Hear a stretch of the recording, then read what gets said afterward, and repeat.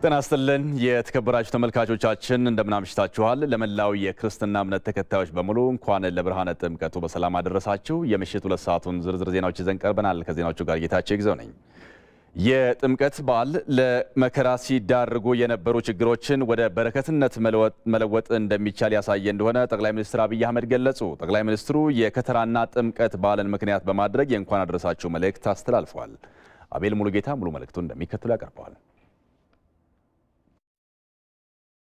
እንኳን ለብርሃነ ጥምቀቱ በሰላም አደረሳችሁ ኢየሱስ ክርስቶስ በፈለገ ዮርዳኖስ ከመጠመቁ በፊት የሰው ልጅ ውሃን የሚያውቀው በመዓትነቱና በእንቅፋትነቱ ነበር በኖህ ዘመን የሰው ልጅ የጠፋው በውሃ ነው እስራኤላውያን ከግብጽ ወጥተው ወደ ከነዓን ሲጓዙ መንገድ የዘጋባቸው የኤርትራ ባህር ነበር ያሪኮን ተሻግረው ወደ ምድረ ርስት ሲገቡ የዘጋባቸው የዮርዳኖስ ወንዝ ነው ኢየሱስ ክርስቶስ በማዕከለ ዮርዳኖስ ሲቆም ግን ለመዓት የነበረው ውሃ ለበረከት ሆነ ይሄው ዛሬም በየዓመቱ ወደ ውሃ ወርደን የጥምቀት በዓልን እናከብራለን በዓለም ላይ አዲስ ሀብት ይፈጠራል ብለን መጠበቅ የለብንም ለችግር ለመከራና ለመዓት ሲውሉ የነበሩ ነገሮችን ወደ በረከት መቀየር ነው ያለብን የሰው ልጅ በጥንት ጠላቱ ምክንያት በጥፋቱና በስንፍናው ውሃን የመዓት ማዝነቢያ አድርጎትም ነበር ክርስቶስ ያንኑ ውሃ ለበረከት እንዲሆን አድርጎ ለውጦታል በአገራችን በጠላት ግፊት ለማት የዋሉ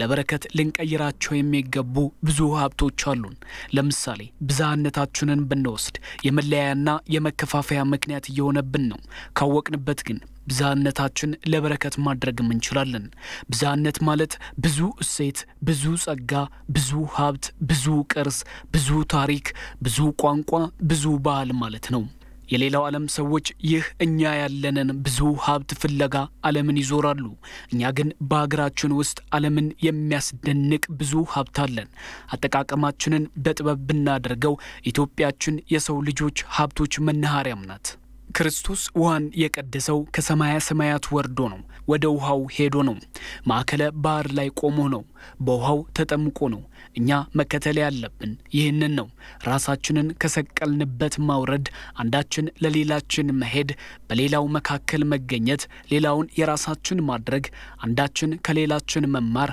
በረከት የምናገኘው ዳር ቆመን አይደለም መሃል ገብተን እንጂ ከሩቅ ሆነን አይደለም ወደዚያው ተጉዘን እንጂ እኛ እላይነን ብለን አይደለም ወደ ህዝቡ ወረደ ብለን እንጂ ለመሆኑ ሰፈሮቻችን ክልሎቻችን ያስተዳደሩ ወሰኖቻችን የጉዳት ምክንያት እንዲሆኑ ለምን እንፈቅድላቸዋለን ለምን የበረከት ምክንያት አናደርጋቸውም ለምን የግጭትና የመለያየ መንስኤ ይሆኑብናል ለምን የኔ እንባባላቸዋለን ለምን የመጋደያ አውዶች እናደርጋቸዋለን ኢትዮጵያ የሁላችን መሆኗን ብናምን በወሰኖቻችን ላይ ሰፋፊ ገበያዎችን ብንዘረጋ አንዱ ክልል ከሌላው የሚያገናኙ አካባቢዎችን በጋራ ብናለማ አንዳችን ወደ ሌላችን ሰፈር ሄደን አብረን የመኖር ነባር ሴቶቻችንን ብናጠናክር የሁላችንም የሆነውን ሜዳ ለጋራ እርሻ ወንዙን ለጋራ መዋኛ ተራራውን ለጋራ መዝናኛ ጫካውን ለጋራ መናፈሻ ብናውለው ማቱን በረከት አድርገነው ማለት ነው የሚያጣላን ሀብት አይደለም አስተሳሰባችን እንጂ አምሮአችን ውስጥ የገነባነውን ግድግዳ ካፈረስነው መሬት ላይ ያለው አጥር ገድቦ አይገድበንም በአምሮአችን ያስቀመጥነው ክልል ካልሆነ በቀር መሬት ላይ ያለው መንደር በፍቅር ከኖርንበት ጠቦ አይጠበንም በታሪኮቻችንና በቅርሶቻችን በጆግኖቻችንና በታሪካዊ ኩነቶቻችን ለምን እንጣላለን እነዚህ ነገሮች የመዓት ማውረጃ ለምን እናደርጋቸዋለን ለምን ወደ በረከት አንቀይራቸው ክፉንም ደጉንም ታሪክ እንቀበለው ያለፈውን በይቅርታ እንዝጋው ታሪካዊ ቦታዎቻችንን የቱሪስት መስህቦች እናደርጋቸው ጀግኖቻችንን ለሚያከብሯቸው እንተውላቸው የግድ ሁላችንም ካልተስማማንባቸው ብለን አንቆራቆስባቸው ታሪካዊ ሁነቶችን አዳዲስ እሴቶችን ጨምረን እንዘክራቸው ያልተሟሉ ታሪኮቻችንን ጥናትና ምርምር አድርገን እናሟላቸው እያፈረስን መስራቱን ትተን እያሟላን እንሄድ ያን ጊዜ ለማዓት እየዋሉ ያሉ ታሪካዊ ሀብቶቻችን የበረከት ምንጮች ይሆናሉ አደጉ የምንላቸው ህዝቦች ሁሉ ያደጉት ማቱን ወደ በረከት መቀየር በመቻላቸው ነው የበለጸጉ ህዝቦች የብልጽግናቸው ሚስጥር ሌላ ሳይሆን ችግርን ወደ እድል የመቀየር ችሎታቸው ነው እነዚህ ህዝቦች በረዶና ሙቀት ያስቸገራቸው ረሃቡና ውሽንፍሩ ያስመረራቸው ጦርነትና ስደት ያሰቃያቸው ነበሩ ችሎታዎቻቸውን በመጠቀምም የሚያስመርረውን የአየር ንብረት ፈታኙን መልክዓ ምድርና አስቸጋሪውን ተፈጥሮ ወደ በረከት ቀይረው ዛሬ ምቹ ሀገርን ገንብተዋል ያለ ችግር መፍትሄ ያለ ፈተና ጥንካሬ ያለ ጨለማ ብርሃን አይኖርም ሳይንስና ቴክኖሎጂ ውጤቶችን ያሳደገው ዘመናዊነትን ያመጣውና ስልጣኔን ወለደው ችግርና ፈተና ነው ሰዎች በብልሃት ከያዙት ከመዓት ውስጥ በረከት የሚሆን ነገር ማውጣትን ይችላሉ ጊዜ ጨለማን መውቀስ ብርሃንን ያመጣም እንደሚባለው ባለንበት ተተክለን መዓትን ብንረግመው በረከት አይሆንም ከቁልሉ ላይ እንውረድ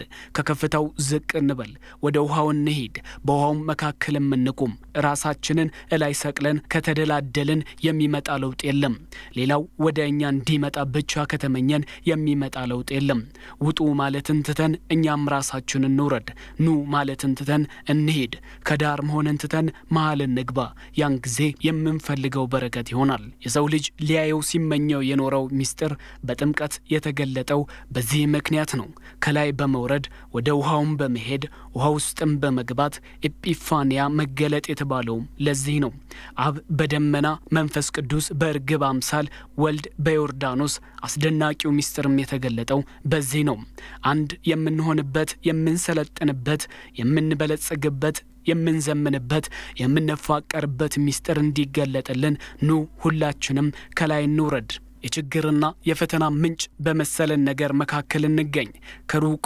መመልከታችንን አቁመን መካከል ላይ እንቁም በቋንቋ በባህሉ በበዓሉ በታሪኩ በወጉ መካከል እንሁን በጥምቀት በዓል ህዝቡ ሁሉ ቤቱን ትቶ ሰፈሩን ትቶ ጎጡን ትቶ ሁሉ ወደሚያካትተው ባህርም ይወርዳል ሁሉን ወደሚያካትተው ሜዳም ይሰባሰባል ኑ እኛም ምሽጎቻችንን ትተን ሁላችንም ወደምንገናኝበት ወደ ሰፊው ሜዳ እንሂድ የራሳችን የምንለው ሁሉ ይዘን ከሌላው ጋር አብረን ለመሆን ወደ ሰፊው ሜዳ እንሂድ በጥምቀት ጊዜ ሁሉም ያለውን ይዞ በየወጉ ለብሶ በየቋንቋው እየተናገረ በየባህሉ እየጨፈረ በአንድ የጥምቀት ሜዳ ይገናኛል ኢትዮጵያ አይነተ ብዙ ጸጋ ብዙ ሀብተ ብዙ ባለ ብዙ መሆኗንም ይመሰክራል ሁሉም ይወርዳል አንዱ በሌላው ሙዚቃ ይዋባል አንዱ በሌላው ቋንቋ ያወጋል አንዱ በሌላው ልብስ ያጌጣል አንዱ የሌላውን ባህል ይወርሳል ጠላታችን ለማት ሊያደርግብን የነበረው ነገር ህዝባችን ለምህረትም ያደርገዋል የሚያዋጣንም ይሄው ነው መልካም የከተራና የጥምቀት በዓል ይሁንልን ኢትዮጵያ በልጆቿ ጥረት ታፍራና ተከብራ ለዘላለም ትኑር ፈጣሪ ሀገራችንና ህዝቦቿን ይባርክ አመሰግናለሁ የኦሮሚያ ክልላዊ መንግስት ምክትል ርዕሰ መስተዳድር አቶ ሽመልስ አብዲሳ ለጥምቀት በዓል የመልካም ምኞት መልእክት አስተላልፈዋል አቶ ሽመልስ አብዲሳም ለጥምቀት በዓል ባስተላለፉት የመልካም ምኞት መልእክታቸው ለመላው የክርስትና እምነት ተከታይ ኢትዮጵያውያን እንኳን ለ2012 ዓ.ም በዓለ ጥምቀት በሰላም አደረሳችሁ ብለዋል ምክትል ርዕሰ መስተዳድሩ እንዳሉት የዘንድሮ ጥምቀት በዓል ዩኔስኮ በዓሉን በዓለም አቀፍ ቅርስነት በመዘገበበት ወቅት የምናከብረው መሆኑ ልዩ ያደርገዋል ብለዋል ጥምቀት ከመንፈሳዊ ዋጋው በተጨማሪ ለሀገራችን የቱሪዝም ገቢ ጉልህ ሚናውን እየተጫወተና ከኢትዮጵያውያን በተጨማሪ የውጭ ዜጎች በስፋት የሚሳተፉበት በዓል እንደሆነ አውስተዋል በዓሉ የፍቅርና የአንድነት እሴቶች የሚሰበኩበት መሆኑን የገለጹት አቶ ሽመልስ የዘንድሮን በዓል ስናከብርም ትናንት የነበሩንን የአንድነት የመቻቻልና የፍቅር እሴቶቻችንን ይበልጥ በማጠናከር ሊሆን ይገባል ብለዋል በዓሉ የሰላም የደስታ የፍቅርና የብልጽግና እንዲሆን መመኘታቸውን የዘገበው የኦሮሚያ ክልል የመንግስት ኮሙኒኬሽን ጉዳዮች ቢሮ ነው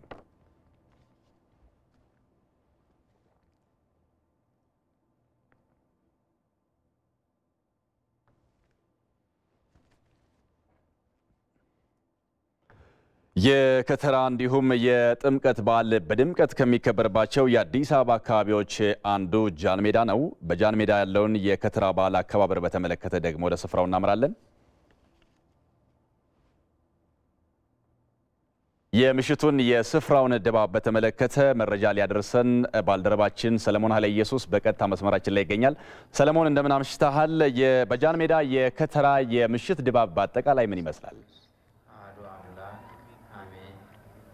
አመሰግናለሁ ጌታቸው እንደምን አመሻችሁ የተወደዳችሁ ተመልካቾቻችን እንግዲህ በርከት ያሉ አብያተ ክርስቲያናት ከያጥባ ቤተ ክርስቲያናቸው በከፍተኛ ጀብ ወደዚህ ወደ ጃን ሜዳ ሲመጡ ዲያቆናት፣ ቀሳውስት፣ ካህናት፣ የቅኔና የድጓ ዘራፊ መምህራን እንደዚሁም ደግሞ የቤተ ክርስቲያናቱ ዘማሪዎችና የእምነቱ ተከታዮች በከፍተኛ ጀብ ወደዚህ ወደ ጃን ሜዳ ሸኝተዋቸዋል።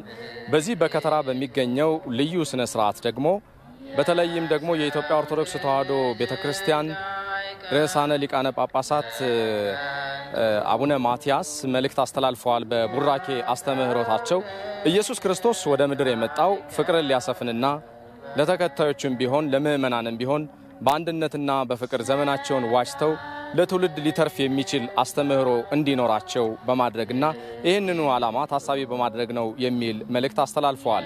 እንግዲህ ማህበረሰቡ ቀናይ ልቦናውን ለሀገር አንድነት፣ ለሀገር ብልጽግና፣ ለሰላም፣ ለአንድነት የእምነቱ አስተምህሮ ሊያደርጋቸው የሚችሉ ነገሮችን ሁሉ እያደረገ ትውልዱን ሊዋጅ ይገባል፣ ኢትዮጵያንም ያቆማት ይሄ ትብብራችን ነው የሚል መልእክት አስተላልፈዋል። በዚህ በጃን ሜዳ በሚገኘው ልዩ ስነ ስርዓት እንግዲህ ከሃይማኖት አበው አስተምህሮና የሃይማኖቱ መምህራን ተከታዮች ውጪ የኢትዮጵያ ብሔር ብሔረሰቦች በአራቱም አቅጣጫ የተለያየ የሆነ ባህላቸውን፣ ወጋቸውን፣ ስርዓታቸውን፣ ያጨፋፈር ዘያቸውንም የሚያሳዩበት ነው። እንደዚህ በአደባባይ በሚከበሩ ሃይማኖታዊና ህዝባዊ በዓላት የኢትዮጵያን ከጫፍ እስከ ጫፍ የሚገኙ ህዝቦች አንድነትና በጋራ የመቆምንም እሴት በልዩ መንፈስ የሚታይበትም ነው። እንደሚታወቀው ጌታቸው ይሄኛው ክብረ በዓል በተለይ የከተራና የጥምቀት በዓል ዘንድሮ ሲከበር እጅግ በጣም በተለየ ስሜት እየተከበረ ነው ሲባል የመንግስታቱ ድርጅት የትምህርት የሳይንስና የባህል ተቋም ዩኔስኮ ለሀገሪቱ አራተኛ የማይዳሰስ ቅርስ አድርጎ በዓለም አቀፍ ቅርስነት መመዝገቡ ነው። በዚህ ስነ ስርዓት ላይ እንግዲህ የተለያዩ የሃይማኖት አስተምህሮ መምህራን እዚህ እኔ በሚገኝበት ጃን ሜዳ ለምእመናኑ ልዩ ልዩ የፍቅር፣ የአንድነት፣ የሰላም፣ የብልጽግና አስተምህሮቶችን ሲያስተምሩ እንደዚህም ደግሞ ለምእመናን መደረግ ያለበትን በተለይ ከሃይማኖታዊ ስነ ስርዓቱ ኢትዮጵያን በጋራ ሊያቆሙ የሚችሉ የአንድነት ሐሳቢዎችን ሲሰብኩ ቆይተዋል። ሌሊቱን ሙሉ የተለያዩ ሃይማኖቱ የሚፈቅዳቸው ስርዓተ ቅዳሴዎች፣ ዝማሬዎች፣ የቅኔና የድጓ መዘምራንና መምህራን የተለያዩ ስርዓቶችን እንዲሁም እምነቱ የሚፈቅደውን ትዕይንት እያደረጉ ይቆያሉ። ከማለዳው 12 ሰዓት ጀምሮ ፓትርያርክ አቡነ ማቲያስ የኢትዮጵያ ኦርቶዶክስ ተዋሕዶ ቤተክርስቲያን ሊቀ ጳጳስ ይመሩታል የሚባለው ቅዳሴ ይጠበቃል። ከዚህ ቅዳሴ በኋላ ደግሞ እንደዚሁ የጸበል መርጨት ስነ ስርዓት ይሆናል። የኢትዮጵያ ብሮድካስቲንግ ኮርፖሬሽንን ለአድማጭ ተመልካቾቹ እነዚህን ስነ ስርዓቶች በቀጥታ የሚያስተላልፍ ነው የሚሆነው። ወደ ስቱዲዮ ልመልስ ነው ጌታቸው። ባልደረባዬ ሰለሞን ኃይለ ኢየሱስ ከአዲስ አበባ ጃን ሜዳ ለነበረን ቆይታ ከልብ አመሰግናለሁ። መልካም የበዓል አከባበር ይሁንልህ። በሌላ በኩል የከተራ በዓል በጎንደር በታላቅ ድምቀት እየተከበረ ይገኛል። በዝግጅቱ ፕሬዝዳንት ሳህለወርቅ ዘውዴ፣ ቀዳማዊት እመቤት ዝናሽ ታያቸውን ጨምሮ ሌሎች የፌዴራልና የክልል ከፍተኛ የስራ ኃላፊዎች እንዲሁም የውጭ ሀገራትና የሀገር ውስጥ ጎብኚዎችም ታድመዋል።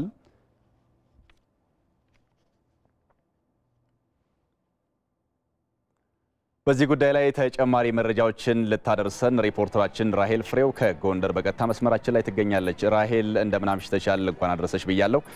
በዓሉ በተለየ ድምቀት የሚከበርባት ጎንደር የከተራ ምሽትን እንዴት እያሳለፈች ነው? አመሰግናለሁ። እንኳን አደረሰ ጌታቸው። እንዲሁም ተመልካቾች እንኳን ለጥምቀት በዓል አደረሳችሁ። እንግዲህ ዛሬ በዚህ እስካሁን ድረስ ዝማሬና እልልታው ጭፈራው ባልተቋረጠበት በምንገኝበት አጼ ፋሲል መዋኛ ግቢ ውስጥ ቤተክርስቲያን ያለበት ማለት ነው ባህረ ጥምቀቱ 8 የሆኑ ታቦታት ወደዚህ ባህረ ጥምቀት ወርደዋል። እስካሁን ድረስ ዝማሬው ምስጋናው አልተጠናቀቀም። በተለይም ደግሞ በዚህ ግቢ ውስጥ ቅዳሴውን የሌሊት ቅዳሴውን ማህሌቱ ለመከታተል እዚህ በርካታ ምእመናን ይገኛሉ። ከዚህም ባሻገር እንግዲህ በቀደም ብሎም እንደተጠቀስከው ጌታቸው ይህንን በዓል ለመታደም 2 ሚሊዮን የሚጠጉ የህብረተሰብ ክፍሎች ከሀገር ውስጥም ከውጭም ወደዚህ ከተማ እየተመሙ ነው የሚገኙት። ነገ ጠዋት የሚመጡ በረራዎችን ሳይጨምር 70 በረራዎች ወደ ጎንደር በዚህ ሳምንት ተደርገዋል። ከነዚህ ውስጥ ከ20 በላይ የሚሆኑት ቦይንግ አውሮፕላኖች ናቸው። የውጭና የሀገር ውስጥ እንዲሁም ደግሞ የጎንደር ተወላጆች በብዛት ወደ ከተማዋ የሚመጡበት ጊዜ ነው የጥምቀት በዓል። ይህ በዓል ከዚህም ባሻገር ለየት የሚያደርገው እንግዲህ በዘንድሮ ዓመት በዩኔስኮ የተመዘገበ በዓል ነው። በዚህ መመዝገቡ ደግሞ ይበልጥ ለቱሪስቶች እና ለዓለም አቀፍ ተደራሽነት የሚሆን በመሆኑ በታላቅ ድምቀት ነው እየተከበረ የሚገኘው። ይህንን በዓል ለመታደም የኢፌዴሪ ፕሬዝዳንት ሳህለወርቅ ዘውዴ ቀዳማዊት እመቤት ዝናሽ ታያቸውን ጨምሮ ከንቲባ ታከለ ኡማ እዚህ ተገኝተዋል። ሌሎችም ከኤርትራ አምባሳደሮችና የህብረተሰብ ተወካዮች ከጋሞም እንዲሁ የህብረተሰብ ተወካዮች ተገኝተዋል። በርካታ ህብረተሰብ ክፍሎች ደግሞ በጉዞ ማህበራት ወደዚህ አካባቢ መተው ጥምቀትን ለመታደም ዛሬ በከተራው ዕለት ተገኝተዋል ማለት ነው። ይህንን ታላቅ በዓል ደግሞ ለየት የሚያደርጉ ሌሎች ክስተቶችም ዛሬ ተከናውነዋል። ይህም የአዲስ አበባ ከተማና የጎንደር ከተማ የትማማችነት ስምምነት አድርገዋል።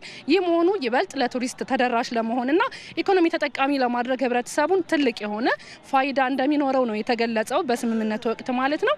እንግዲህ የከተራ በዓል ለየት የሚያደርገው ታቦታት ወደ ጥምቀተ ባህራቸው የሚወርዱበት ጊዜ ነው።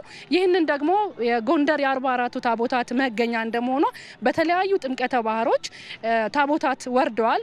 በምእመናን በሊቃውንትና በሃይማኖት አባቶች የሃይማኖታዊ ዝማሬ ቅዳሴና ልልታ ማለት ነው። ይህ የምንገኝበት ቦታ 8 ታቦታት የወረዱበት አንደኛው እና ጥምቀት የሚታወቅበት በጎንደር ታላቁ የአጼ ፋሲል የመዋኛ ገንዳ የሚገኝበት ስፍራ ነው። እንግዲህ በዚህ አካባቢ ጨምሮ በሌሎችም ስፍራዎች ይህ የከተራ በዓል በወጣቶቹ በሰፊ ዝግጅት ነው ዛሬ ሲከናወን የተመለከትነው። በተለይም ደግሞ የታቦታት መሄጃዎችን በማጽዳት እንዲሁም የአካባቢውን ሰላም በመጠበቅ የአካባቢው ወጣቶች ከፍተኛ የሆነ አስተዋጽኦ አድርገዋል። ከዚህ ቀደምም ደግሞ በአካባቢው የነገስታት መዲና እንደመሆኑ በሰረገላ ሰፊ የሆነ የማስተዋወቅ የከተማዋን የኢንቨስትመንት ተደራሽ ለማድረግ ስራዎች ሲሰሩ ተመልክተናል። በአጠቃላይ የከተራ ዝግጅቱ በምእመናኑ በሃይማኖት ስርዓት የተከናወነ ነው። ሌሊቱን ከሚካሄደው የቅዳሴና የማህሌት ስርዓት ባሻገር ደግሞ ነገ እንግዲህ የጥምቀት በዓል በድምቀት ነው እዚህ ቦታ የሚከበረው። ይህ የጥምቀት በዓል ምን ይመስላል፣ ከከተራ ዝግጅቱ ምን ልዩነት አለው የሚለውን ደግሞ ነገ በጥምቀት የዋናው ለዝግጅታችን የማስቃኛችሁ ነው የሚሆነው። የከተራ ዝግጅቱ እጅግ ሞቅ ባለ ሁኔታ እየተጠናቀቀ ነው የሚገኘው። እንግዲህ ሃይማኖታዊ ስርዓቱ የሚጀመርበት ሰዓት አካባቢ ነው የምንገኘው ማለት ነው። አጠቃላይ ይህንን ይመስላል የከተራው ዝግጅት። ራሄል ከጎንደር ለነበረን ጊዜ ከልብ አመሰግናለሁ። በመንበረ ጸባኦት የቅድስት ሥላሴ ካቴድራል ቤተክርስቲያንና በአካባቢው ያሉ አጥቢያ ቤተክርስቲያናት የከተራ በዓል አከባበርን በተመለከተ ደግሞ ሪፖርተራችን ነጻነት ወርቁ እንደሚከተለው ታስቃኘናለች። በጥምቀት በዓል ዋዜማ ከያቤተ ክርስቲያናቱ ታቦታት ከመንበራቸው ተነስተው ወደ ባህረ ጥምቀት ያቀናሉ። እለቱም ከተራ ይሰኛል። የሃይማኖት አባቶች እንደሚያስረዱት ከተራ የሚለው ቃል ከበበ ከሚለው የግዕዝ ቃል የመጣ ሲሆን ውሃን መገደብ የሚል ትርጓሜም አለው። ከተራ ማለት እንግዲህ ዋዜማ ነው። ጌታችን አምላካችን መድኃኒታችን ኢየሱስ ክርስቶስ ከገሊላ ወደ ዮሐንስ የተጓዘበት አሁን በጉዞ ላይ ያለበት እንግዲህ ፈጣሪ ወደ ፍጡር የተጓዘበት ትሕትናውን ያሳየበት ለመጠመቅ ማለት ነው። ይህም በዓል ለማክበር ካህናት፣ የሰንበት ትምህርት ቤት ተማሪዎች እንዲሁም ምእመናን የቅድመ ዝግጅት ስራዎችን ማከናወን ከጀመሩ ቀናት ተቆጥረዋል። ዛሬም በረፋዱ በአብያተ ክርስቲያናት በመገኘት የተለያዩ ስራዎችን ሲያከናውኑ ተመልክተናል። ያው የግቢ ገብርኤል ወጣቶች የባታ ማርያምን አለ፣ የኪዳነ ምሕረት ቤተክርስቲያን አለች፣ የቅዱስ ገብርኤልን ቤተክርስቲያንና የኪዳነ ምሕረትን ታቦት ይዘን ነው የምንመጣው። በፊት ወጣቶች ሲያከብሩ ያው ሃርሞኒካ ይዘው ምናምን ጃል ሜዳ ላይ ነበር የሚያከብሩት። አሁን ግን መታያቸው ወጣቶች በራሳቸው ተደራጅተው ለቤተክርስቲያኑ ምንጣፍ ገዝተው ምን ብለው ዘማሪ ናቸው። በብዛት መታያቸው ሰው ወጣቶቹ መዘምራን ናቸው። በዚህ ሰዓት እየዘመሩ የሚያገለግሉ ናቸው። ዛሬ ያው አስፋልቱን ጠረግን፣ አጠብን፣ 4 ኪሎ ባንዲራ ሰቀልን። ያው ሁላችንም እንግዲህ ቲሸርቱን ለብሰን አምረን ደምቀን እያየሽን ነው። የኢትዮጵያ ኦርቶዶክስ ተዋሕዶ ቤተክርስቲያን በድምቀት ከምታከብራቸው በዓላት መካከል አንዱ የጥምቀት በዓል ነው። ዛሬ በዋዜማው የከተራ በዓል በደማቅ ሁኔታ እየተከበረ ነው የሚገኘው። እኔ አሁን የምገኝበት የቅድስት ሥላሴ ካቴድራል ቤተክርስቲያን ነው። እንደምትመለከቱት ወጣቱ በአንድነት በመሆን የሰንበት ተማሪዎች ደግሞ ዝማሬ እያሰሙ ወደ ጃን ሜዳ እያቀኑ ነው የሚገኙት። በጉዞ ላይ በተአካ ነገስት በአታ ለማርያም ገዳም ውስጥ የሚሰጡ አገልግሎቶችን የሚያሳይ ትርኢትም ቀርቧል። አሁን እዚህ ጋር ተማሪዎች አሉ። በባታ ላይ በገዳማችን ትምህርት ቤት አለ፣ አያብነት ትምህርት ቤት አለ። ሁሉም ጉባኤ የሚሄድበት ቤት ገዳም ነው ትምህርት ቤታችን። እሱን ማሳየት ፈለግን። ህፃናቱም የምታያቸው አሁን እሱን ወክለው ተማሪዎቹን ወክለው እንዲያሳዩ ነው ያደረግነው በትርኢት መልክ። በገዳሟ አረጋውያን የሚጦሩበት ጦርታ ቤት አለ። ያንንም ለማሳየት አረጋውያንና አረጋውያቱን ለማሳየት ሞከር። የጥምቀት እንዲሁም የከተራ በዓል ከሃይማኖታዊ ስርዓቱ ባሻገር ባህልን በውስጡ እንደሚይዝ የገለጹልን ደግሞ የበዓሉ ተሳታፊዎች ናቸው። ሁሉም ክርስቲያኖች ተሰባስበው በውጭ የሚያከብሩት በዓል ነው አጠቃላይ ማለት ነው። ስለዚህ ይሄ ነገር ውስጥ ታስቢው ትንሽ ለየት ያለና ደስ የሚል ነገር አለው። እንደ ቤት ውስጥ ምናን ተሰብስበሽ የምታከብሪው በዓል አይደለም። ስለዚህ ዩኔስኮ ላይ መመዝገቡ ይሄንን ኢንክሉድድ በማድረግ ነው ደስ ይላል። ብቻ ባጠቃላይ ያለው ድባብ ያው ከጓደኞች ጋር ነው ሊያ በእንተነጋገረን ወተን ያው ታቦቱን ወደ ጃልሜዳ እንወስዳለን። ያው ከዛ ርሰን እንመለሳለን። አሪፍ ጊዜ እናሳልፋለን። ጥምቀትን ሲጀመር ደግሞ ወስደን ልክ ባህላችን የምናሳይበት አንዱ መንገድ ነው። በቃ ማለት ይሄን በዓል በተመለከተ ሁላችንም የሀገር ባህል ልብሳችንን ለብሰን ያው ደምቀን እንገኛለን። ያ ደግሞ ውበታችን ነው። በዛሬው ዕለት ታቦታት ከመንበራቸው ተነስተው ወደ ጥምቀተ ባህሩ የተሸኙ ሲሆን በነገው ዕለት ደግሞ ታቦታቱ ባደሩበት ቦታ የጥምቀት በዓል የሚከበር ይሆናል። የከተራ በዓል ባህላዊ እሴት ልዩ ስሜት እንደፈጠረባቸው በበዓሉ የተሳተፉ የውጭ ሀገር ጎብኚዎች ተናገሩ። ጎብኚዎቹ በዓሉን ይበልጥ ለማስተዋወቅ ይገባል ብለዋል። በበዓሉ ላይ በጃን ሜዳ የተገኙ የውጭ ሀገር ጎብኚዎችን ሀብታሙ ደባሱ አነጋግረው ተከታዩን ዘገባ አዘጋጅቷል። ለዘወለደከ ወስብሐት ወስብሐት ወስብሐት ወስብሐት ለዘወለደከ It's really amazing. It's the first time. አከባበሩ በጣም አስደናቂ ነው። እኔ በጎበኛቸው አካባቢዎች እንዲህ አይነት ስነ ስርዓት አይቻላቅም። ክርስቲያናዊ ባህል ያያዋቸው ነገሮች በሙሉ ልዩ ናቸው። ይህን ጥንታዊ ታሪካዊ የማህበረሰቡን ባህል ማስተዋወቅ ይኖርባቸዋል። I feel nice and I never seen like this before. ከታይላንድ ነው የመጣሁት። የአፍሪካ ጉብኝቴን በኢትዮጵያ ነው የጀመርኩት። እንዲህ አይነት ነገር ከዚህ በፊት አይቻላውቅም። እያንዳንዱ ነገር ይማርካል። Of Ethiopian culture and the fact that it has maintained traditions that have lasted. የኢትዮጵያ ባህል ልዩ ነው። ጥምቀት በዩኔስኮ መመዝገቡን ሰምቻለሁ። ኢትዮጵያ ለዓለም ትልቅ ነገር አስተዋውቃለች። የበዓሉ ዋዜማና ባህላዊ እሴቶቹ በጣም ደስ ይላሉ። I'm really enjoying that everybody is together. እዚህ በመገኘቴ በጣም ደስ ብሎኛል። ሁሉንም በአንድነት እዚህ በዓል ላይ ታዩዋለህ። ከተራና ጥምቀትን ሰዎች ከተለያዩ አካባቢዎች ተገኝተው የሚያከብሯቸው ትልቅ በዓላቶች ናቸው።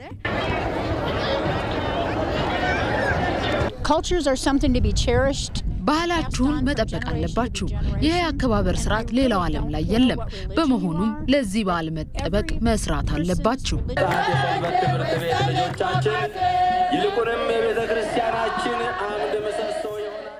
የጥምቀት በዓል ኢትዮጵያውያን ልዩነቶች ሳይገድቧቸው ለዓለም ደምቀው የሚታዩበት እንደሆነ በከተራ በዓል ላይ ተሳታፊ የነበሩ የአዲስ አበባ ወጣቶች ተናገሩ። በዓሉ የዜጎች ነባር የእርስ በርስ ትስስር፣ የፍቅርና የመተጋገዝ ባህሎች ጎልተው የሚወጡበት ስለመሆኑም ወጣቶቹ ተናግረዋል። ንብረት የተሆነ በአዲስ አበባ ዘነበ ወርቅ አካባቢ በነበረው የከተራ በዓል አከባበር የተገኙ ወጣቶችን አነጋግረው ተከታዩን ዘገባ አዘጋጅቷል። በአዲስ አበባ የከተራ በዓል በድምቀት ከሚከበርባቸው አካባቢዎች አየር ጤና ዘነበ ወርቅ አካባቢ አንዱ ሲሆን ዘንድሮም በአካባቢው የከተራ በዓል ድምቀቱን ሳይለቅ ተከብሯል።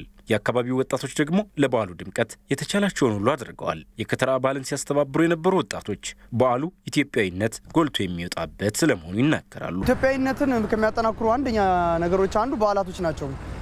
ያው እንደሚታወቀው እኛ በጥምቀት በዓል በደመቅንበት ጊዜ ሙስሊም ወንድሞቻችን በአረፋ በመውሊድ ጊዜ ያው በጎረቤቶች ተጋግዘን ያሉትን ነገሮች ተረጋግፈን ነው እያሳለፍን ያለ ነው። አንድነታችን ሰፍቶ በጋራ እከሌን ሳንባባል በአንድ ኢትዮጵያዊነት አምነን እንድንኖርና በፍቅር ሀገራችንን በህብረት እንድናበለጽጋት መከፋፈሉ እንዲቀር አንድ ሆነን ይችን ሀገር ከፍ እንድናደርጋት ለማድረግ ትልቅ አስተዋጽኦ አለው ብዬ አስባለሁ። የጥምቀት በዓል ኢትዮጵያውያን ልዩነቶች ሳይገድቧቸው ለዓለም ደምቀው የሚታዩበት እንደሆነ የሚጠቅሱት ወጣቶቹ ፍቅር፣ መተጋገዝና አንድነት ይገለጥበታልም ብለዋል። የሁሉም በጎ ፈቃደኝነት ተደምሮ ነው እንደዚህ አይነት በዓሎችን ደማቅ የምናደርጋቸው። ስለዚህ ምንም ይሄ ጥያቄ የለውም። ሙስሊሞችም ሌሎች ክርስቲያን ወገኖቻችንም በዓል የአደባባይ በዓል በመናከብርበት ሰዓት ሁሉም ያግዙናል፣ እኛም እናግዛቸዋለን። ኦርቶዶክስ ክርስትና ደግሞ ከአስተምህሮቷም አስተምራ ያሳደገችን በጎነትን፣ መልካምነትን፣ ሰላምን እና ፍቅርን ነው። ከኛ ውጪ የሆኑ ሃይማኖቶች እዚህ ፕሮግራም ላይ በደንብ ነው የሚሳተፉት። ይሄ ምንድነው ሃይማኖትን ብቻ ሳይሆን አንድነታችንን እንዴት እንደምንቻቻል እርስ በራስ ያለን ግንኙነትም እጅግ በጣም ይጠነከረ ሆኖ ነው የምንመለከተው። ይሄ ደግሞ ምንድነው በአጠቃላይ ፍቅር ነው። ጥምቀትም ሲከበር ሙስሊሙ አብሮን መንገድ ሲጠርግ፣ ረመዳንም ሲከበር ኦርቶዶክሱ አብሮ መንገድ ጠርቶ አብሮ ተባብሮ የሚያደርገው ባህሉን በጋራ የምናሳልፈው ነገር አንድነታችንን የሚገልጽ ነገር ነው እና በጣም ደስ ይላል። የጥምቀት በዓል በዓለም አቀፉ የሳይንስ የትምህርትና የባህል ተቋም ዩኔስኮ መመዝገቡ ደግሞ የኢትዮጵያውያን የጋራ ሀብት ስለሚያደርገው የዜጎች የባህል ትስስር እንዲታይበት ምክንያት መሆኑን ወጣቶቹ ይጠቅሳሉ። የሁላችንም ነው፣ የጋራ ነው። የከሌ የዚህ ሃይማኖት የሚባል ነገር አይደለም። የሁሉም ሃይማኖቶች ነው። የመላው የኢትዮጵያ ሕዝብ ነው። እምነት ተከታዮች ደግሞ የበለጠ የተሻለ ነገር አድርጎ ማክበር አለባቸው ያስባሉ። ኢትዮጵያውያንም ከዚህ ውጪ ያሉትንም ምእመናን እጅግ በጣም የሚያስደስት ነገር ነው። ያው የተለየ ነገር አለው። የከተራ በዓልና የጥምቀት በዓል ለእምነቱ ተከታዮች ባህሎቻቸውን የሚያሳዩበት ጭምር ድርብ በዓል ሲሆን ለመላው ኢትዮጵያውያን ደግሞ የጋራ በዓላቸው በመሆኑ ውርስ ሴቶቻቸውን እንደሚመለከቱበት ወጣቶቹ ተናግረዋል። የከተራ በዓል በጎንደር ከተማ በድምቀት ተከበረ። ከረፋዱ ጀምሮ ታቦታትን ከየአብያተ ክርስቲያናት ወደ ታቦት ማደሪያ በመሸኘትም የእምነቱ ተከታዮችና ከተለያዩ ሀገራት የመጡ ቱሪስቶች የበዓሉ ታዳሚ ሆነዋል። በከተራው ላይ የተገኙ የበዓሉ ተሳታፊዎችን ሳራ ሳለስላሴ አነጋግራቸዋለች። እንግዶችም ከተለያዩ አቅጣጫዎች መጥተዋል። እኛም ደግሞ ያው ከድሮ በተለየ የበዓል ልብስ አሰፍቶ ሰው በየቤቱ ጥሩ ሆኖ ለማክበር ተዘጋጅቷል። የዛሬ ከተራ በዓል እጅግ በጣም ደስ የሚልና ድባቡ ደስ የሚል በሚል ሁኔታ ላይ የተገባደደ ያለበት ሁኔታ ነው ያለው። የከተራ በዓሉን ለማክበር ቀድመን ከሳምንታት በፊት ነው የተዘጋጀ ነው። ምክንያቱም አንደኛ የአካባቢውን መንገዶችን በማጽዳትና እንዲሁም ይህ የከተራ በዓል ታሪካዊና በቅርስ የተመዘገበ ከመሆኑ ጋር አኳያ ይህ ለእኛ ለጎንደር ሕዝብ በሙሉ ትልቅ መልእክት ስላለው ይህን ትልቅ መልእክት ለማስተላለፍ በዓሉ በሰላም እንዲጠናቀቅ የበኩላችን አስተዋጽኦ ከማድረግ አንስቶ ያው በዓሉን ድባቡን እየሸኘ እንገኛለን እና ጥምቀት በጣም ደስ ይላል። የጎንደር ጥምቀት ደስተኛ ነን እኛ። የወድሻ አለባበሳችን ጎንደርን በጥምቀት በሚለው አረንጓዴ፣ ቢጫ፣ ቀይ ለብሰናል በጉርባ ሰርተን እና ደስ ይላል በቃ። በከተራ ዋዜማ ጎንደር የገቡት የጋሞ አባቶች በተቀዳሚ ምክትል ከንቲባ ኢንጂነር ማስተዋል ስዩምና በከተማዋ ሕዝብ አቀባበል ተደርጎላቸዋል። በጎንደር ዩኒቨርሲቲ ተገኝተውም ተማሪዎች እርስ በርስ ሳይከፋፈሉ አንድነታቸውን እንዲያጠናክሩ ጠይቀዋል። ሳራ ሳለስላሴ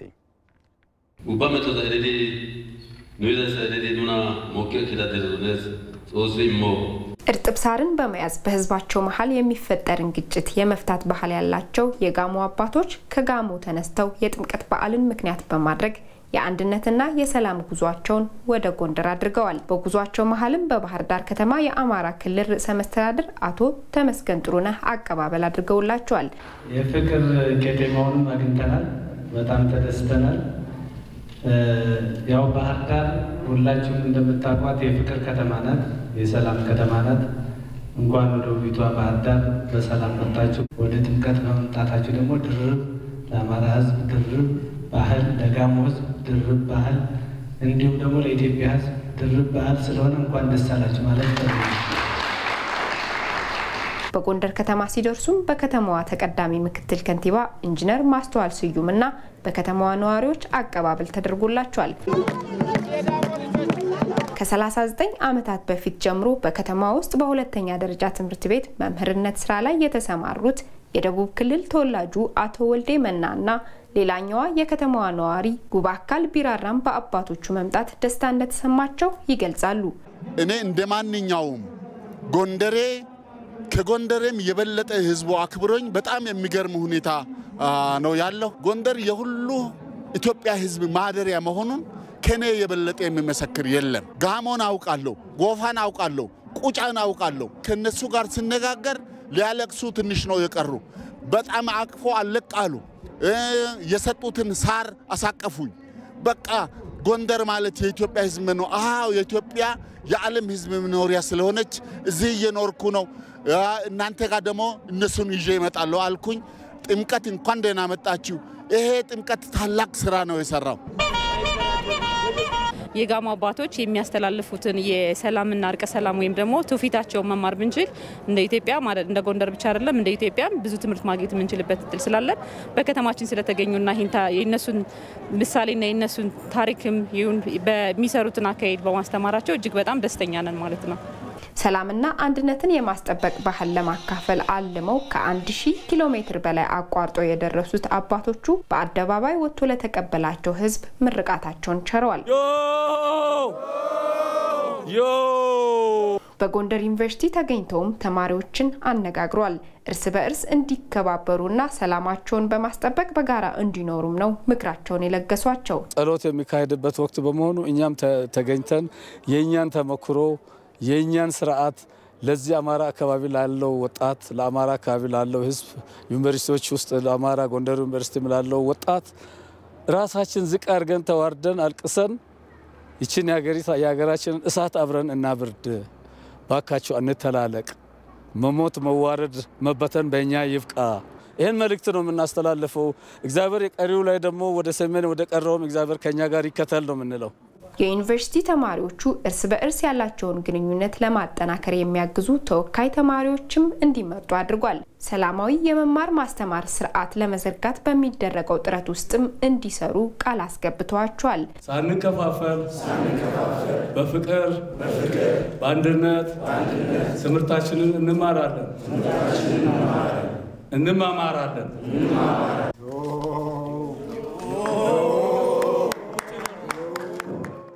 የከተራ በዓል በሐዋሳ ከተማም በድምቀት ተከበረ በዓሉን እየታደሙ የእምነቱ ተከታዮች ለዓለም እያስተዋወቁን ያሉ ሴቶቻችን የሚያቀራርቡና አንድነታችንን የምናጠናክርባቸው ይሆናሉ ብለዋል አስተያየቶቹን ሚካኤል ገዙ እንደሚከተሉ አሰባስባቸዋል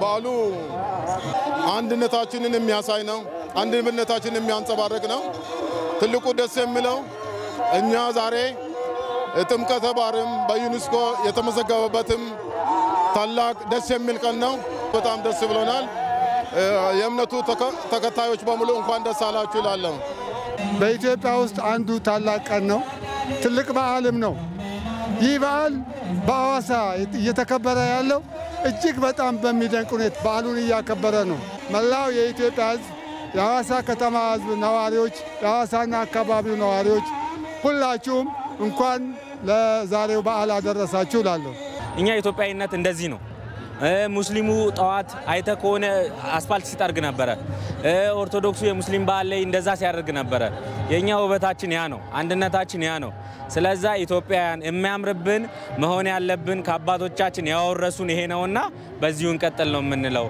እኔ አሁን ለበስኩት አለባበስ የሲዳም ባህል የአባቶች አለባበስ ነውና ይሄን ባህል ለብሼ ባህሉን ለማክበር ነው ተገኘሁት አሁን እንደምታው ያላባ አለ ያድያ አለ ወላይታ አለ ኮንሶ አለ የደቡብ ጋምቤላ አለ የሁሉም ብሔር ብሔረሰቦች ለብሰው ነው የተገኙት ስለዚህ ጥሩ ነው ባህሉ ድባቡ በጣም ጥሩ ነው ደስ ይላል በጣም ደስ ይላል አሁን ልክ እንደምታዩት እሱ ይሄ የምንጨፍረው የራያ ባህል ነው የራያ ባህል ሆኖ ጥምቀት በዓል ሲመጣ ሁሉም ጓደኞችን ተጠራርቶ ባንድ ላይ ተሸክፎ የሚጨፍረው ጭፈራ ነው አሁን ማታውቀው ሰው እዚህ በጭፈራ ላይ እንድታውቀው ተሆናለህ በዓሉ በጣም ደስ የሚል የኢትዮጵያ ብሔር ብሔረሰቦች አንድ ላይ ሆነን የምናከብርበት በዓል ነውና የኢትዮጵያዊነትን ስሜት የሚያንጸባርቅ ደስ የሚል የመከባበር የሰላም የአንድነት በሐዋሳ ደግሞ ለየት ባለ ዘንድሮ በጣም ለየት ባለ ህዝቡ ጠቅላላ በነጭስ የወጣበት ቀን ነውና በዚህ አጋጣሚ ለኢትዮጵያ ህዝብ እንኳን ለ2012 የጥምቀት በዓል እንኳን አደረሳችሁ ማለት ፈልጋለሁና በጣም ደስ የሚል ድባብ ነው ያለው ደስ የሚል ነው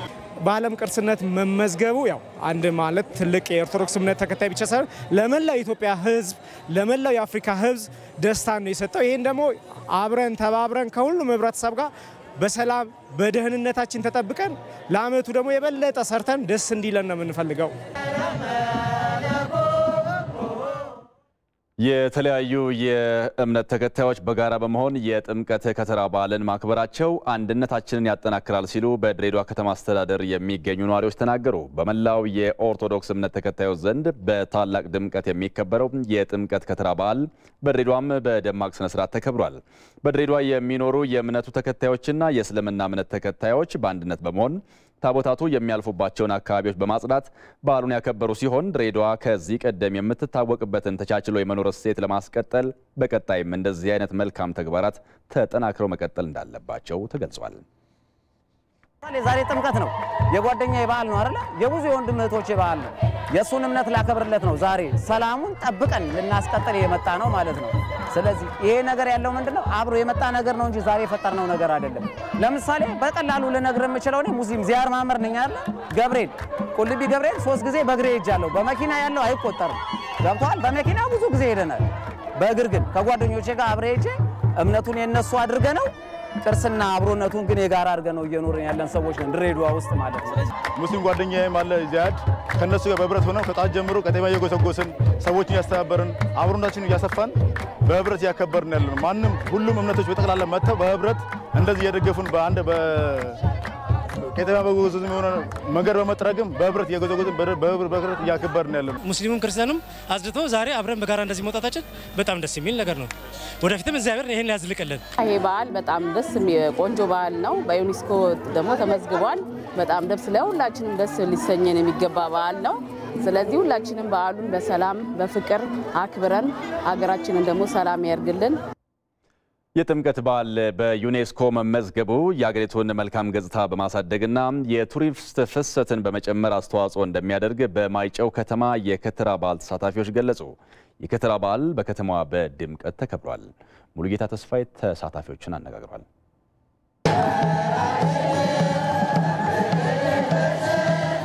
እንደ ጥምቀት የሚያስደስት ነገር በዓል የለም። አሁን ደግሞ የበለጠ ከዓመት ዓመት እየጨመረ በጣም በሰፊ እየተከበረ መሆኑ በጣም ደስ ይላል። ዛሬ ደግሞ በዩኔስኮ መመዝገቡ ቤተክርስቲያን የራሴ ነው ለብቻዬ እንደማትል ያስረዳል። ሌላው ለዓለም እንደምትተርፍ ያስረዳል። ሌላው ደግሞ ጥቅሙ ለሁሉ እንደምታካፍል ምስጢሯን እንደማትሸሽግ ለብቻዬ ነው እንደማትል ያስረዳል ማለት ነው። በዓሉ ዓለም አቀፋዊ ይዘት ከመያዙ አንፃር ወይም በዩኔስኮ ከመመዝገቡ አንፃር የተለየ ድባብ ተፈጥሯል ማለት መነቃቃትን ፈጥሯል።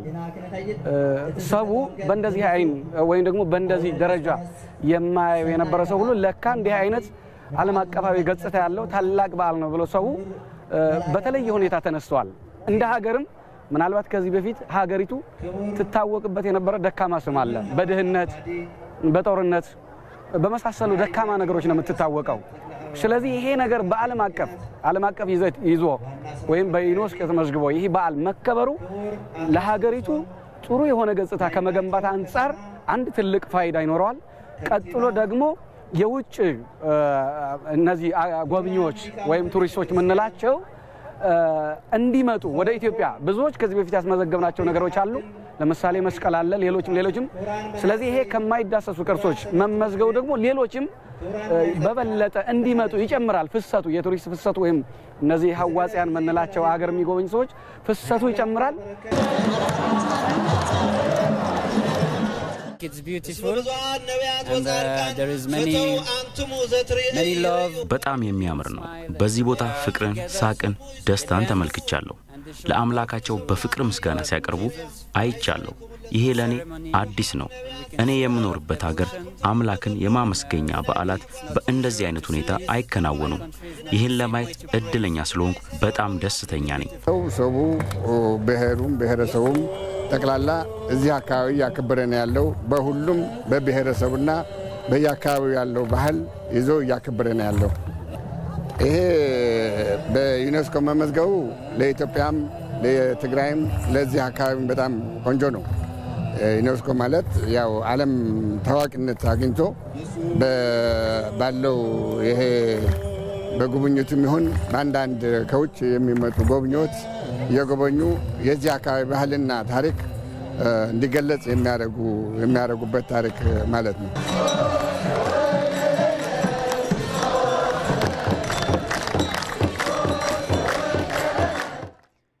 ኢትዮጵያዊ የባህል አልባሳትን በመልበስ ሀገራዊ ባህልን ማሳደግ እንደሚገባም በአዲስ አበባ ሽሮ ሜዳ አካባቢ የባህል አልባሳትን ሲገዙ ያገኘናቸው ነዋሪዎች ተናግረዋል። ለጥምቀት በዓል የባህል አልባሳት በተመጣጣኝ ዋጋ ማግኘታቸውን ሸማቾቹ ገልጸዋል። ሂሩት አልታሰብ እንደሚከተለው ታቀርበዋለች። የጥምቀት በዓል ከሌሎች በዓላት በተለየ በባህል አልባሳት ይደምቃል። የአልባሳቱ ንግድም በስፋት ይከናወናል። በአዲስ አበባ ሽሮ ሜዳ ገበያም የባህል አልባሳቱ ከ500 ብር ጀምሮ እንደየሰው የመግዛት አቅም ቀርቧል። የጥምቀት በዓልን ምክንያት በማድረግ በአዲስ አበባ በሚገኘው የሽሮ ሜዳ የባህል አልባሳት ገበያ ነው የምንገኘው። እንግዲህ የባህል አልባሳቱ እንደዚህ ቀለል ብለው ከተዘጋጁ የባህል አልባሳት ጀምሮ ጥልፎቹ ሁላ ተዘጋጅተዋል። እንግዲህ የጥምቀት በዓልን ምክንያት በማድረግ ያነጋገርናቸው ነጋዴዎችና ሸማቾችም የባህል አልባሳት በዘንድሮ የጥምቀት በዓልን ምክንያት በማድረግ ትንሽ ዋጋቸው ቀነስ ማለቱን ነግረውናል። አቅርቦቱ በጣም ቆንጆ ነው። ሁሉም አይነት ያገር ልብስ አለ።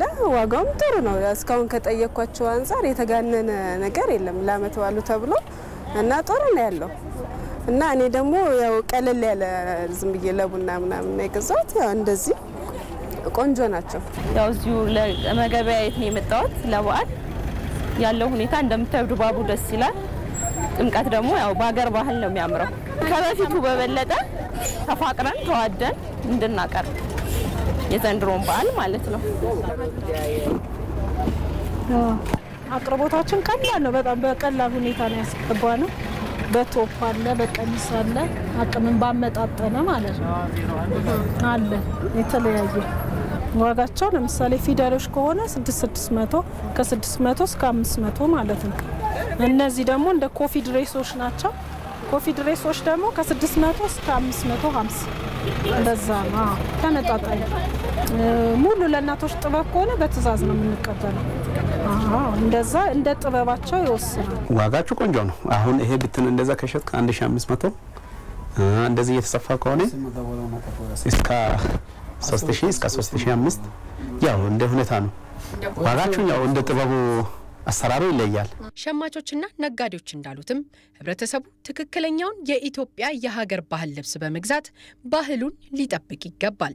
የኛ ከንጹህ ጥጥ ነው የሚሰራው። ምቾትም አለው፣ ለጤናም በጣም ቆንጆ ነው። ስትለብሹ አያቃጥልሽም፣ ምን አይልሽም። ያ ጥራቱም በጣም የጎደለው ነው። ውበቱም ቢሆን ከዚህ ጋር በምንም አይገናኝም እና የራሳችንም ብንጠቀም በእጅ የተደከመበትና በማሽን የተሰራ ነገር የተለያየ ነው። ምንም ዋጋው ቢመጣጠንም ሀገራኛውን ቢጠቀሙ የተሻለ ነው። ምክንያቱም አሁን ሽፎን 350 400 እስከ 500 ነው ሰው የሚገዛው ማለት ነው። እንዲሁ በሀገረኛ ደግሞ የተሰሩት እንደዚህ በ500 በ450 ይሸጣል። ሰው ባይጠቀም ነው ማለት ነው። በነገው ዕለት በተለያዩ አካባቢዎች ላይ የሚኖረውን የጥምቀት በዓል አከባበርን በተመለከተ ኢቲቪ ዜና ከማልዳው ጀምሮ ለአድማጭ ተመልካቾቹ በቀጥታ ስርጭት የሚያስተላልፍ ይሆናል። እንደተከታተሉም ከወዲሁ እንጋብዛለን። ከበዓሉ ወጣ ወዳሉ ዘገባዎች እናልፋለን። ታላቁ የኢትዮጵያ ህዳሴ ግድብ ግንባታ የቴክኒክ ኮሚቴ በቅርቡ የተደረገውን ድርድርና የግድቡ ሙሌት ያለበትን ሁኔታ በተመለከተ ለጠቅላይ ሚኒስትር አብይ አህመድ ሪፖርት አቀረበ። በሪፖርቱ ላይ የግድቡ ውሃ አለቃቀቅና አሞላልን የሀገራቱን የጋራ ተጠቃሚነት በተመለከተ የተደረጉ ድርድሮች እንዲሁም በድርድሩ የተገኙ ጥቅሞች ለጠቅላይ ሚኒስትሩ ቀርቦላቸዋል።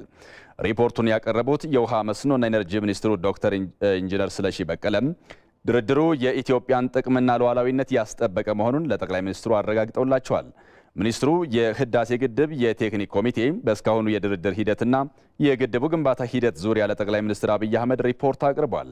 በድርድሮቹ ከዚህ ቀደም ለውይይቱ መጓተት እንደ ምክንያትነት ሲነሳ የነበረውን የህዳሴ ግድብ የውሃ ሙሌት ከታችኛው ተፋሰስ ሀገራት ግድቦች የማያያዝ ሁኔታም እንዲቀር ማድረግ መቻሉንም አንስተዋል።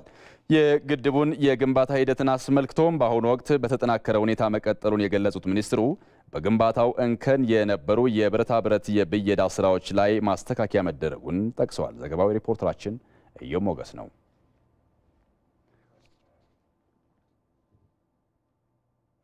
የመከላከያ ሰራዊቱ ለማንም የማይወግን ለኢትዮጵያ ሉዓላዊነትና ለህዝቦቿ ጥቅም መከበር ብቻ የሚቆም እንዲሆን ተደርጎ መዘጋጀቱን የመከላከያ ሚኒስትሩ አቶ ለማ መገርሳ ተናገሩ። የወታደራዊ አዛዦች የማዕረግ ሹመትም ለሰራዊቱ መነሳሳትን የሚፈጥር ነው ብለዋል። አስማማየ ነው። 65 የጦር ጄኔራሎች ከብርጋዴር እስከ ሌተናል ጄኔራልነት የደረሰ ወታደራዊ ማዕረግ ሹመት የጦር ኃይሎች ጠቅላይ አዛዥ ጠቅላይ ሚኒስትር አብይ አህመድን ጨምሮ የመንግስት የሥራ ኃላፊዎች ወታደራዊ አዛዦችና መቀመጫቸውን አዲስ አበባ ያደረጉ ኤምባሲዎች ወታደራዊ አታሺዎች በተገኙበት በፕሬዝዳንት ሳህለወርቅ ዘውዴ ተሰጥቷቸዋል።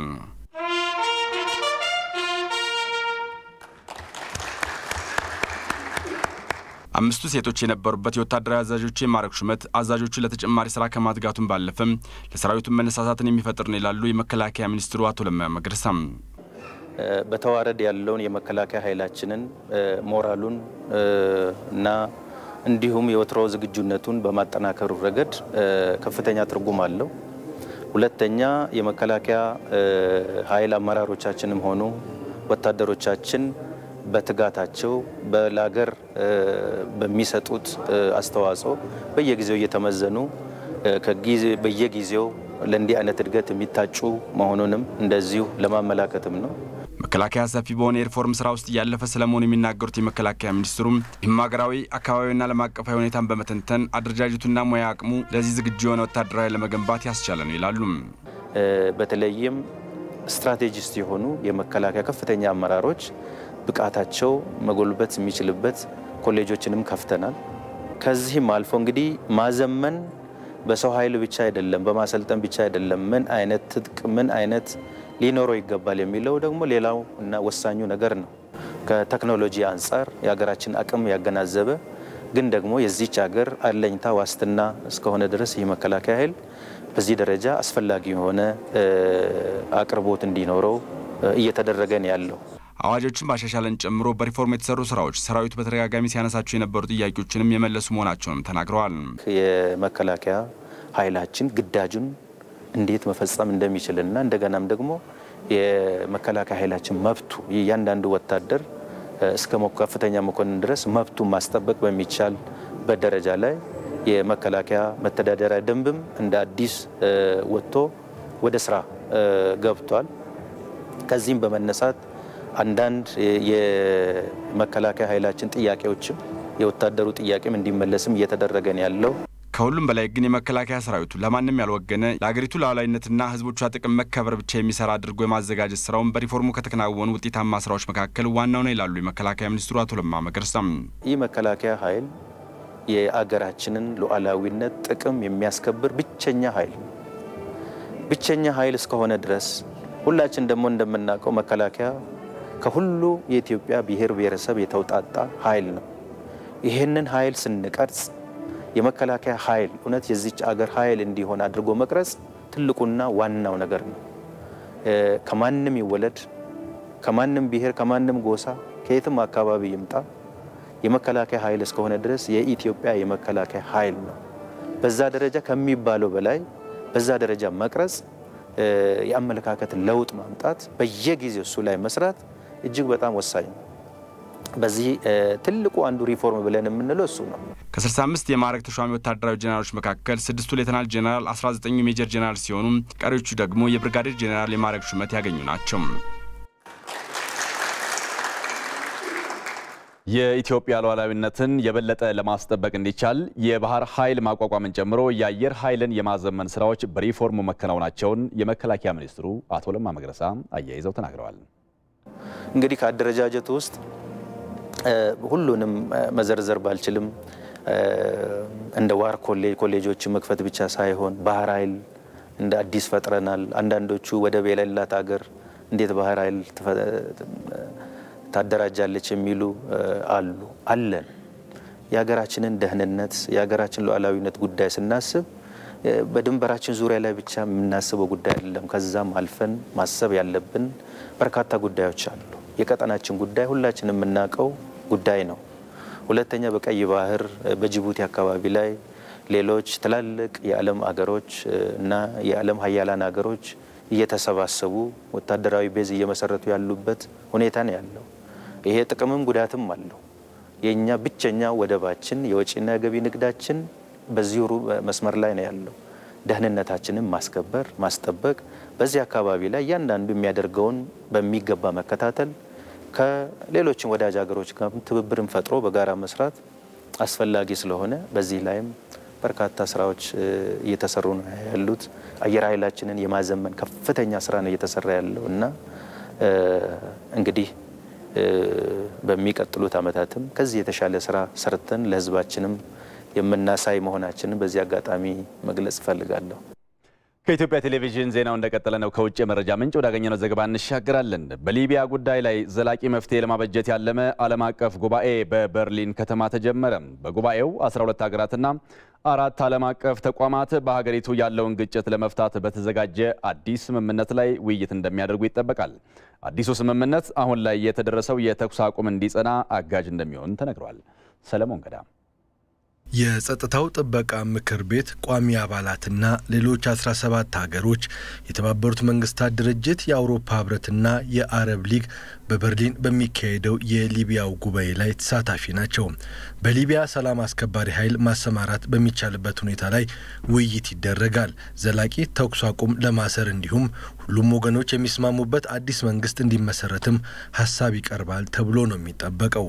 ሁለቱ የሊቢያ ተቀናቃኝ ኃይሎች በተለይም ጠቅላይ ሚኒስትር ፋይዝ አልሲራጅና የጦር አበጋዙ ካሊፋ ሀፍተር ከሞስኮ በኋላ በበርሊን በሰላም ዙሪያ ውይይትና ስምምነት ይደርሳሉም ተብሎ ነው የሚጠበቀው። የሞስኮ ጉባኤ የታሰበውን ውጤት ሊያመጣ ለመቻሉ በርካቶችን ዋጋ እያስከፈለ መሆኑ ነው የሚነገረው። ፑቲንና ኤርዶጋን በሞስኮ የተሳናቸውን 12 ሀገራት በበርሊን ላይ ለማሳካት ከወዲሁ ጥረታቸውን ጀምረዋል። የፖለቲካ ተንታኙ ወልፍራም ላሼር የበርሊኑ ጉባኤ ጣልቃ ገብነትን ለመክታት እንደሚያስችል ግምት አላቸው። የበርሊኑ ጉባኤ ጥረት የሚያደርገው በሊቢያ ጉዳይ ጣልቃ የገቡ ሀገራት በመካከላቸው ስምምነት እንዲደርሱ ይረዳቸዋል። ችግሩ በሊቢያ ላሉ ኃይሎች ድጋፍ በሚያደርጉ ሀገራት ላይ እየተደረገ ያለው ጫና ዝቅተኛ ነው። ይህም ሁኔታውን አደጋች ሊያደርገው ይችላል። የጀርመን መራሒተ መንግስት አንጌላ ሜርክል በበኩላቸው ዘላቂ የተኩስ አቁም እንዲደረግና በሊቢያ ላይ የተጣለው የጦር መሳሪያ ማዕቀብ እንዲከበር ነው ግፊት እያደረጉ ያሉት። ይህ ምናልባት ቀላል ላይሆንላቸው ይችላል ነው